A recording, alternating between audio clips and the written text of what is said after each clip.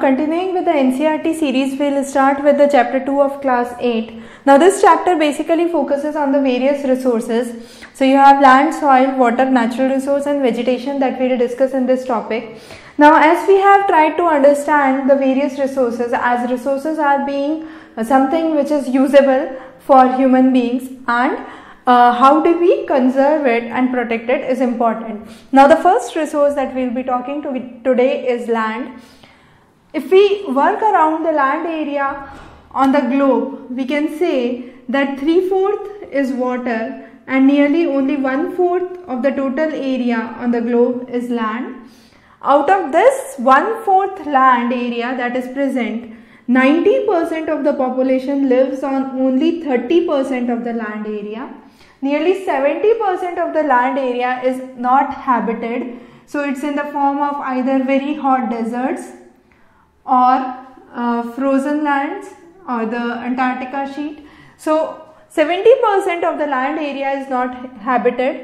Only 30% of the total land area is of the total area of the earth is land, and of that again only on 30% you have 90% of the population that resides.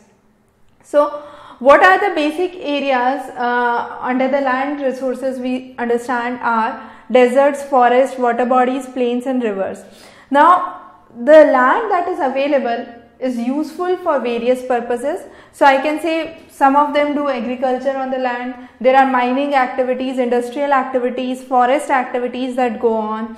You build roads, houses, transportation. So all these are the various uses of land that we see in our day-to-day life. However, there are various factors which determine the land and the quality and the use. So we can either classify those as the physical factors or as the human factors. When we say human factors, there are two primary things that come into play. The first is the population and the second is the technology. So based on the technology available in a region and feasible, I would rather say feasible would be a good word here, because feasibility of technology is more important rather than availability. So when you have technology which is feasible for a particular area or a particular region, you have human factors that come into play, and then you might have construction of bridges, you can have construction of tunnels, airports, and more human intervention can take place. However, the basic soil quality, the climate and the water conditions are the prerequisite to determine what kind of activity can flourish in that area. Now again, we can classify land either as a privately owned land. So I can say, for example, there is a house built up, so that house is a private property. However, there are common resources, for example, a government garden or the roadways or the basic amenities that we use. So those are community owned, or community is responsible for those, and such resources are known as the common property resources. We also call them as CPR. Now CPR has been an important terminology in recent days, where there has been more focus on betterment and improvement of the common property resources that exist, and the funding for these common property resources comes from the local bodies. Let's say, for example, the municipal corporation of a city would work for the common property resources of that region. Similarly, for a village area, the panchayat would look after it. Now what are the basic threats or the basic hazards that a land resource may face? The first is deforestation or degradation of land, I would say. Now if you have a forest area or an agricultural area and there is rapid deforestation, it would definitely affect the land quality, because on the next rainy season what would happen is all the rich soil would wash away. So you would have decrease in the fertility of the soil that would be witnessed. So deforestation, degradation of land, this could be either due to mining activities, industrial activities. In the hilly areas you have landslides.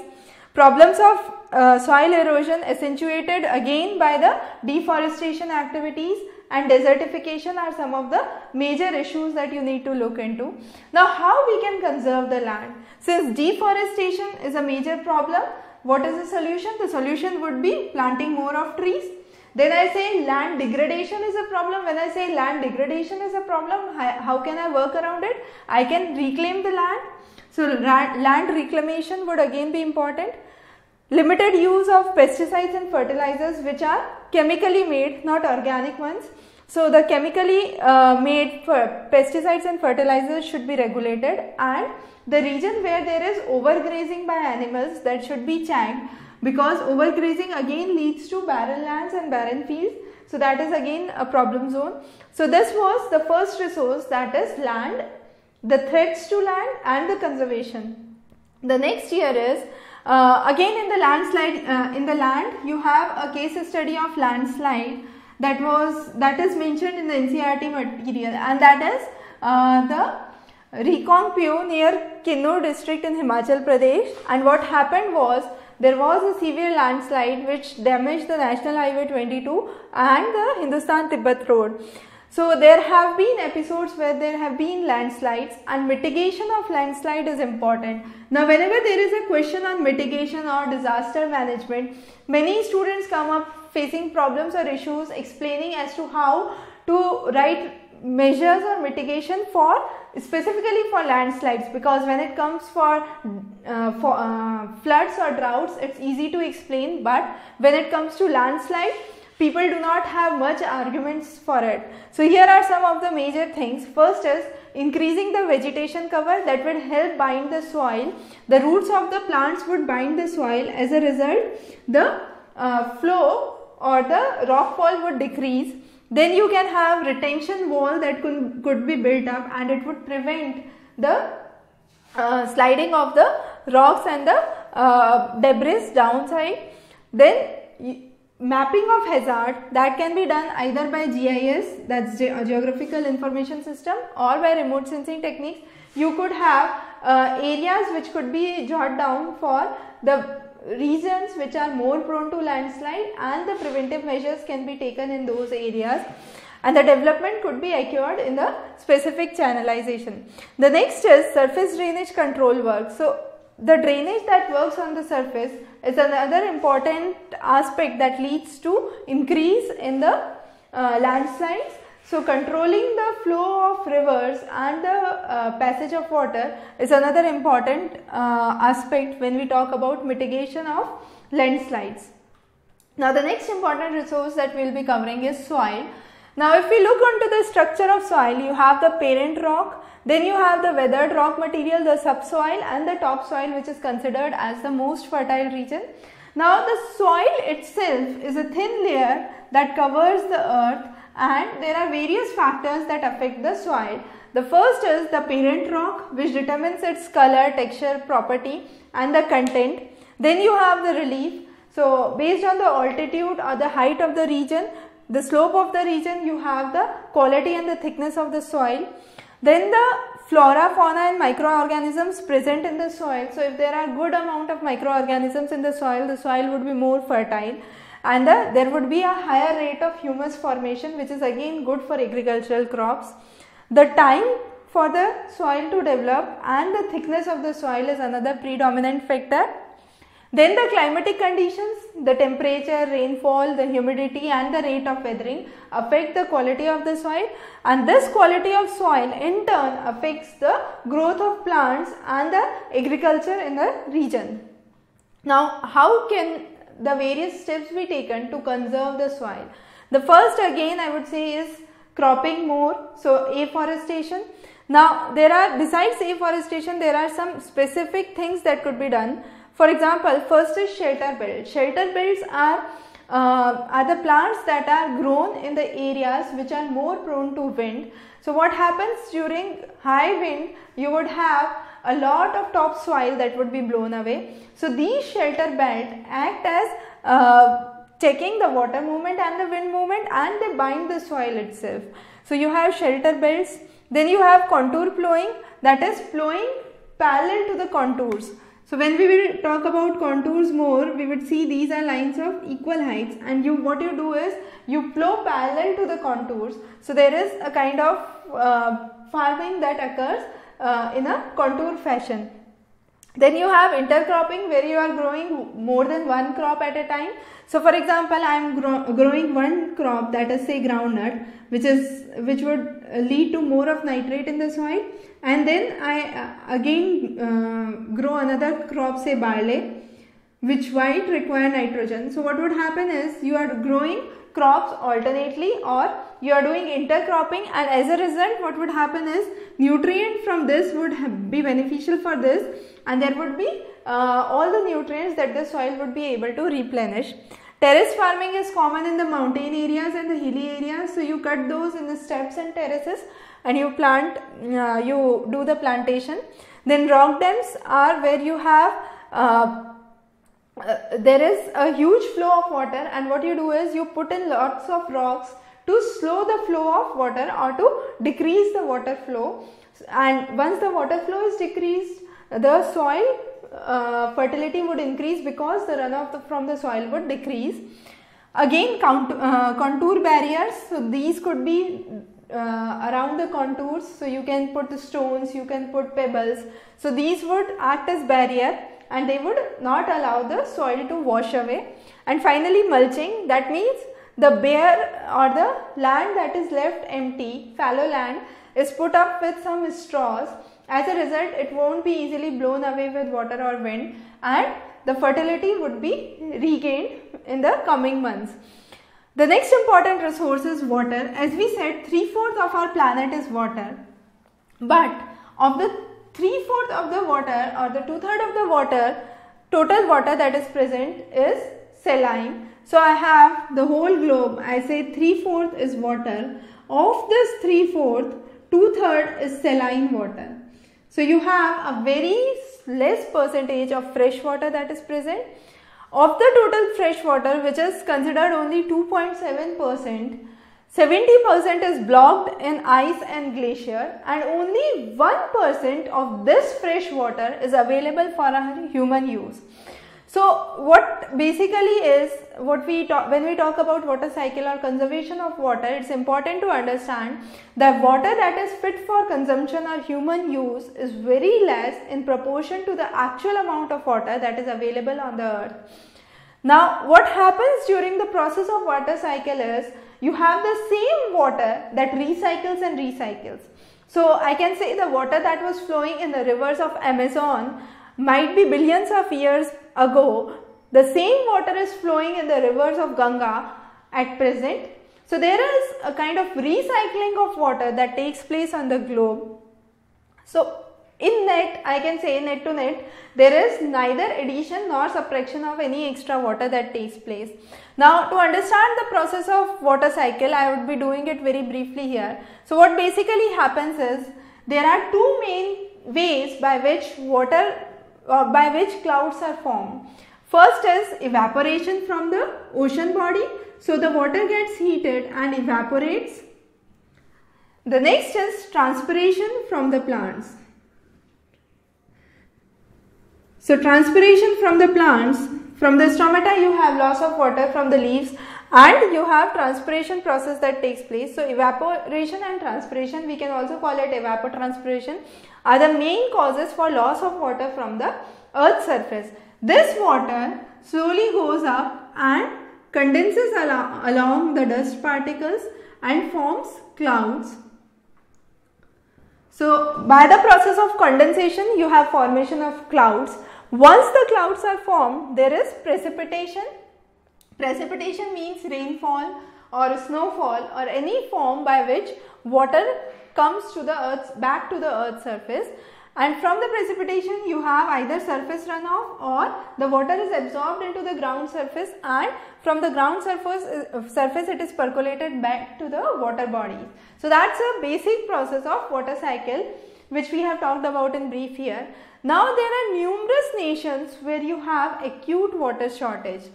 You won't believe, there is a town in Gujarat which is Amreli, and a village close to it where you have to buy water even for your daily use, and that has been happening from years. Now the basic problem here is, the regions that you have marked in yellow are the regions which have very less water scarcity, and the regions which are marked in light blue are the regions of acute water shortage. Now, the water shortage varies with season and the annual rainfall.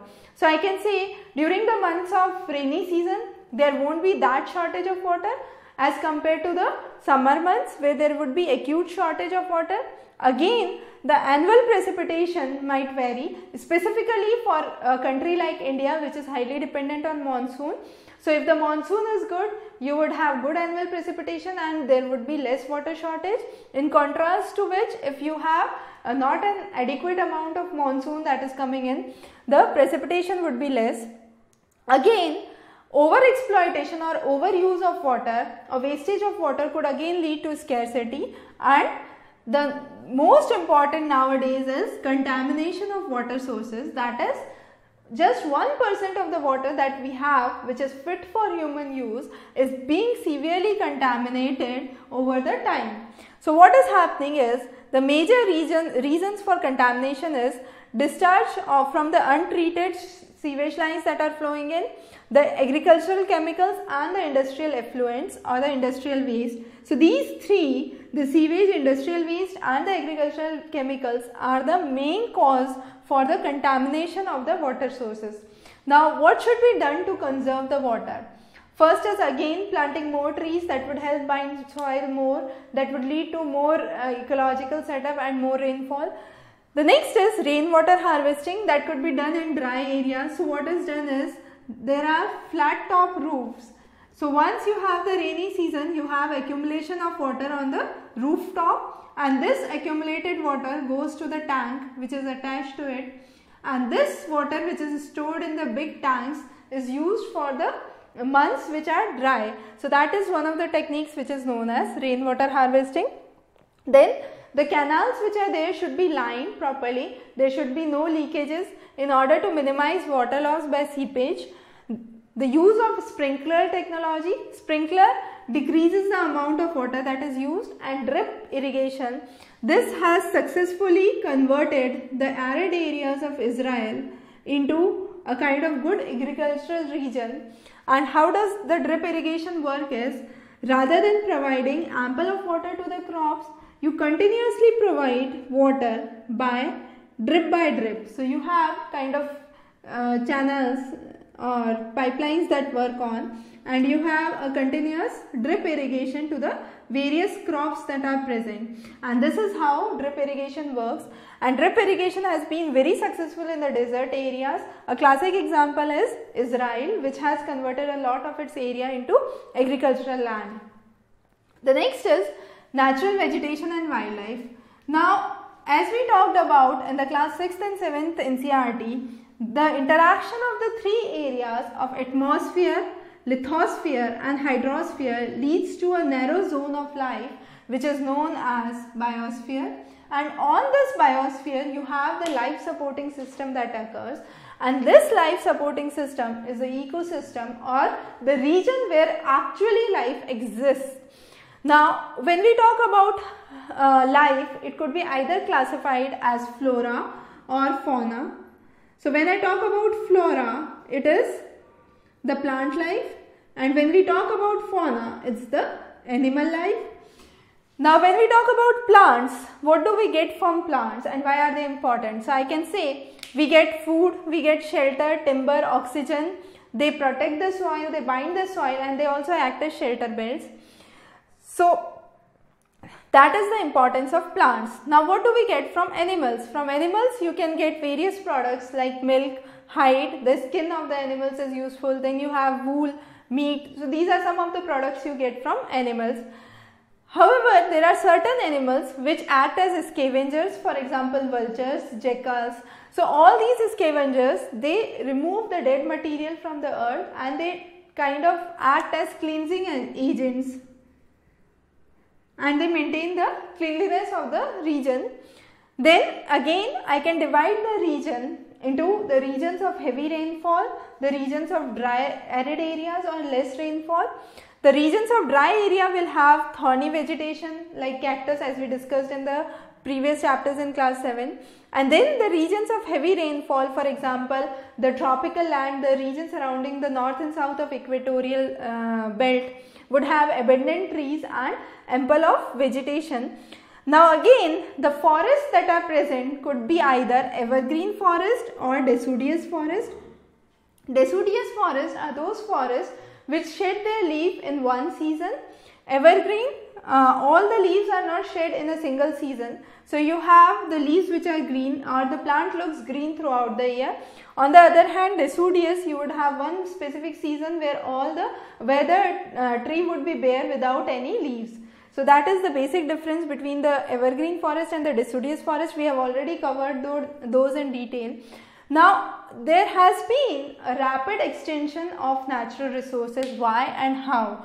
So the major reasons why natural resources are becoming extinct are the deforestation, removal of soil, the topsoil which is fertile, so soil erosion, the various constructional activities that are going on, forest fires, natural disasters like tsunamis, earthquakes, landslides, and then human factors which primarily include the poaching of animals or the killing of animals in the forest areas or the banned zones.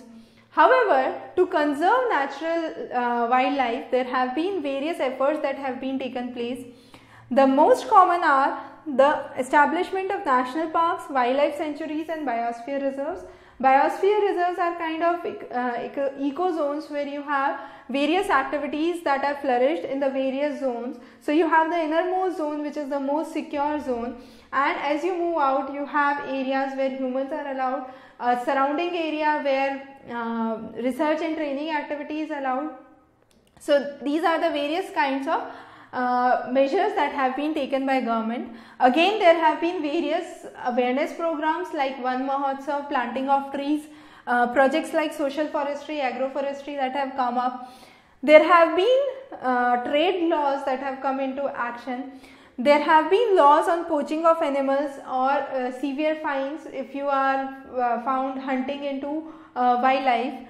However, one of the most important one is CITES, that is Convention on International Trade in Endangered Species of Wild Flora and Fauna. Now this international convention prohibits trade and does not allow endangered species to be moved from one region to another. It kinds of protects the species which have the threat to survival. So there are nearly 5,000 animal species and 28,000 plant species which are till date covered in this agreement. The most common of these includes the bears, dolphin, cactus, corals, orchids and aloes. So these are the common ones that have been included. With this we covered the chapter 2. We will be covering chapter 3, and whole of this class 8 is basically focused on the various resources, the conservation and the major reasons for their extinction or degradation. So we will be covering the remaining resources in the next coming lessons. Have a good day ahead.